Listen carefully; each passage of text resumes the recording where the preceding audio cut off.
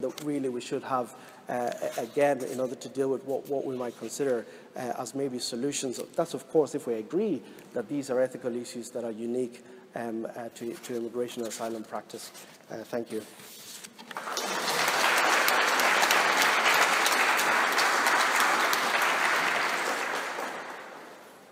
Finally, I'd like to introduce Pablo Coppari of the Migrants' Rights Centre of Ireland.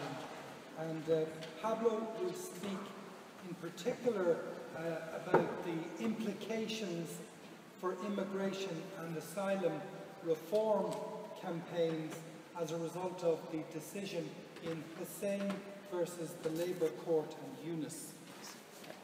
Hi. I guess that when I was asked to come and present to you, I thought that there's no point in me discussing the law in itself, because you're probably a lot more knowledgeable about that, our ethics in that respect. So I thought I would just introduce how we as a non-governmental organisation use the law to advance social change for immigrants in Ireland. The Migrant Rights Centre has been it's a community work organisation campaigning for social justice for migrants who experience exclusion and vulnerability. As such, we work mainly with non-EU migrants and those who are particularly at risk of poverty. We have been operating for the past 13 years, and we are a Solidar Silver Rose Award organisation for our work at European social justice. So we work nationally and internationally. What makes us different from other organisations is that we work through the community work methodology, which actually will give you an idea about where our ethics come from. So we are concerned about the empowerment of the people we work with, and we are concerned about collective outcomes rather than individual outcomes, which in a way can seem a bit contradictory to the work of legal practitioners in the sense that we do not see, like we use individual litigation, but our aim is to achieve collective outcomes, not individual outcomes. In terms of law, we work in 4 specific areas. We work in employment law, so in order to achieve workplace rights. We work in the area of immigration law, particularly as it affects irregular migrants, so people without legal status. We work in criminal law by working in the area of trafficking for forced labour. In fact, we are the only experts on identification of forced labour recognized by the Criminal Legal Aid Scheme. And finally, we work on leadership development, which is basically how to promote activism and how to create leaders within migrant communities. Again, as I said, our ethics come from our community work methodology, which is concerned about redistribution of power in society. And we try to facilitate migrants to take roles of leadership and where they can affect and inform decisions that concern their lives, including law change. We see the law as an instrument to affect social change, and that's what we're concerned with. You know, we identify gaps in the current legislation, including our immigration and employment legislation, and how that affects immigrants. And we try to achieve legal change in order to create collective outcomes. To do that, as I said, we have 4 strategies. One is individual litigation. Then there is campaign work, awareness raising, and alliance building. Now, I suggested that I was going to discuss the Hussein versus the Labour Court and Eunice, as that is a perfect example of how we work and how we use the law to the benefit of a wider group of people. Now, just to give you a brief outline of the case, because you may not be familiar with it, the case relates to a Pakistani man called Mohammed Yunus, who was trafficked to Ireland in 2003, and his trafficker rendered him undocumented by letting his work permit expire.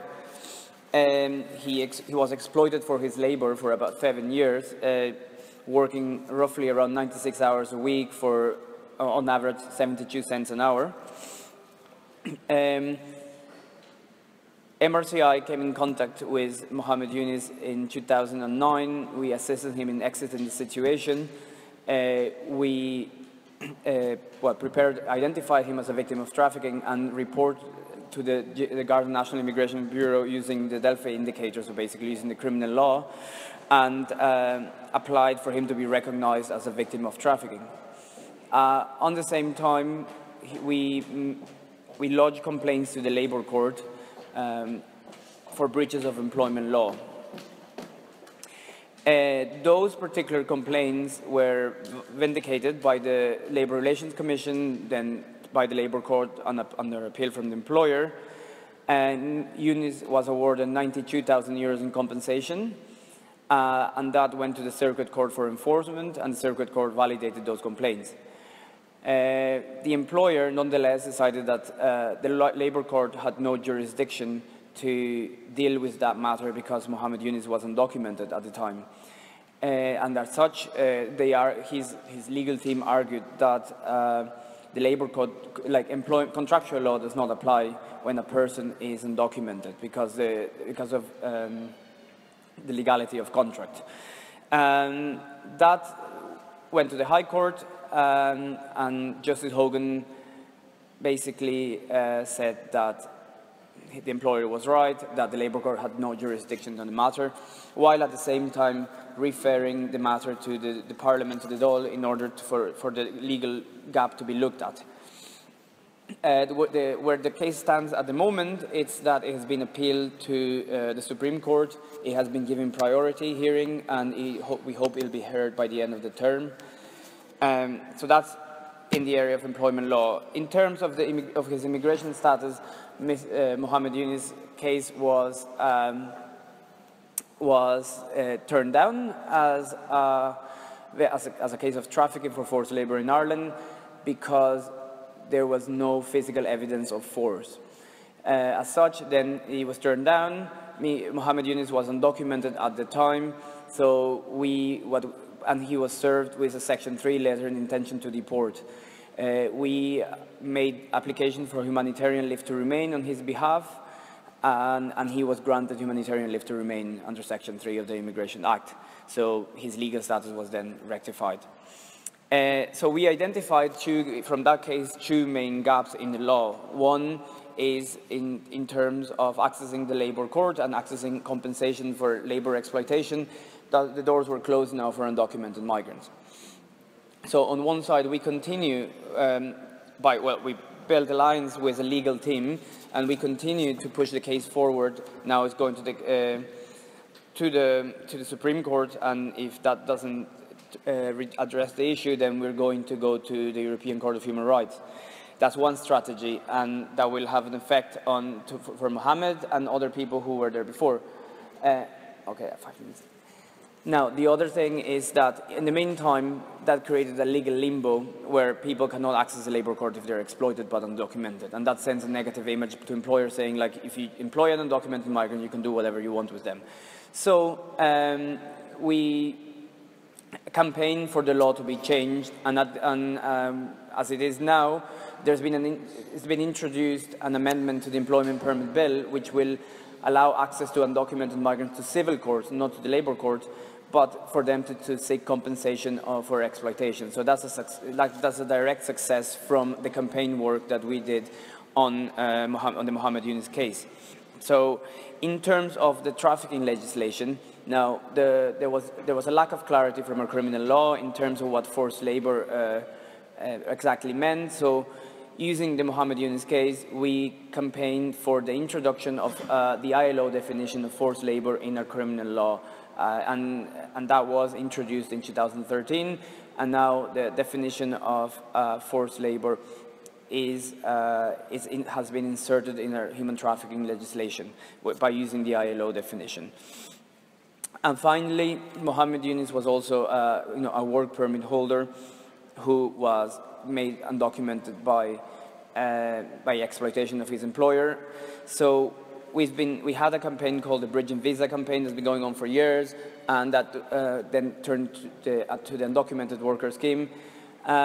We wanted that legislated for, and in the new employment permit bill, there's an introduction to what's called a reactivation scheme, which means that any person that migrated to Ireland on a work permit legally and can prove that they became undocumented by the abuse or through no fault of his or her own, can then apply to have his immigration status rectified. So now that's legislated for. So these are three significant changes for a wide community of people that come from individual cases. But that's just a step. The next step further after individual litigation is when you can actually achieve collective outcomes out of that. So the only way that we see that those changes are possible is by collectivizing the issue and by raising awareness of the issue, by using all tools available, which is media and public awareness, and by building strategic alliances with the legal profession, with the trade union movement,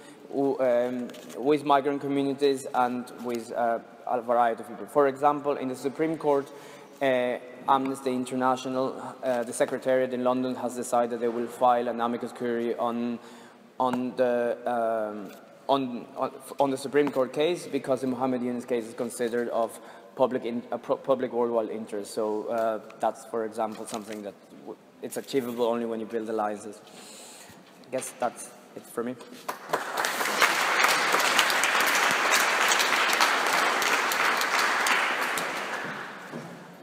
Thank you to Sunniva, Ronit, Femi and Pablo for their insightful discussions on 4 different aspects of ethics in relation to immigration and asylum law as it is currently practiced.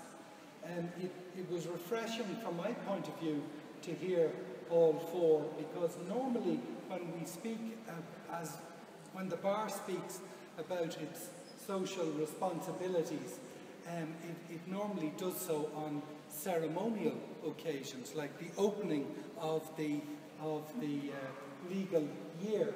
And in my view, those responsibilities need to be central constituents of our daily practice.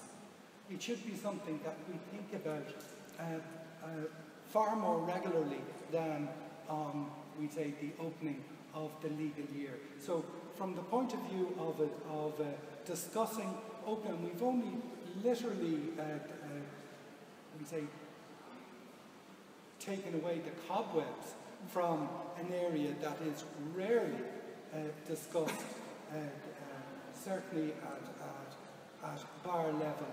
I hope that we've been given food for thought going on into the future.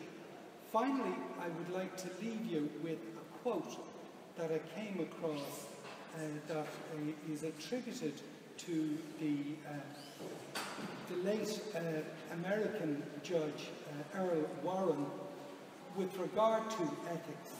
And I just thought it was germane to what we've been hearing from all 4 speakers. And he stated that in civilized life, law floats in a sea of ethics. Each is indispensable to civilization. Without law, we should be at the mercy of the least scrupulous, and without ethics, law could not exist. Bear that in mind. Thank you.